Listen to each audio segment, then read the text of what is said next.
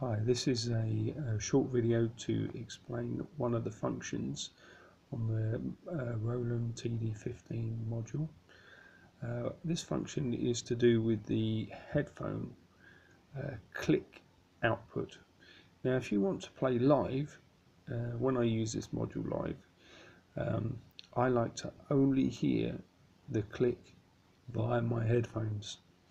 Now the great thing about this module is that this module has this function. The TD9 doesn't have this function. The newer TD-15 doesn't have this function. It's only generally the more high-end modules have this function. Now this is something I've spoken to Jules about at Roland, and yeah, he explained it was something that was taken out of the manufacturing process when they made some of the newer modules like the TD-25, which is a bit annoying really, because I would have bought a TD-25 because that's the kind of function that I want in it, and I'm sure later on Roland will put these functions back in. But yeah, this is a video to just explain how to use that function.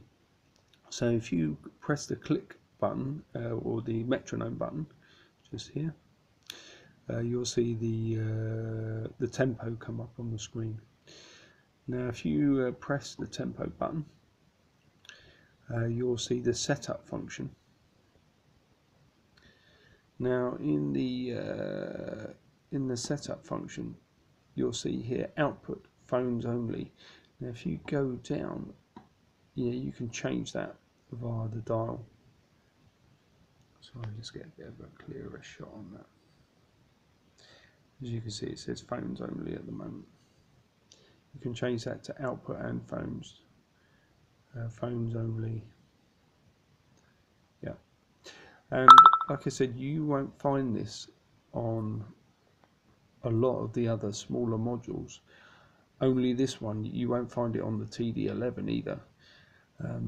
This is basically a great function if you're playing live. So yeah, if you want to come out, once you've selected that function, you can come out. Just press exit.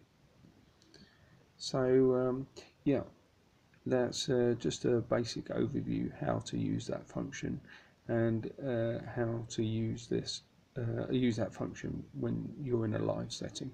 So a really great function. Sadly, Roland took it out of the other modules. But thanks very much. Hope you like this video. Please subscribe.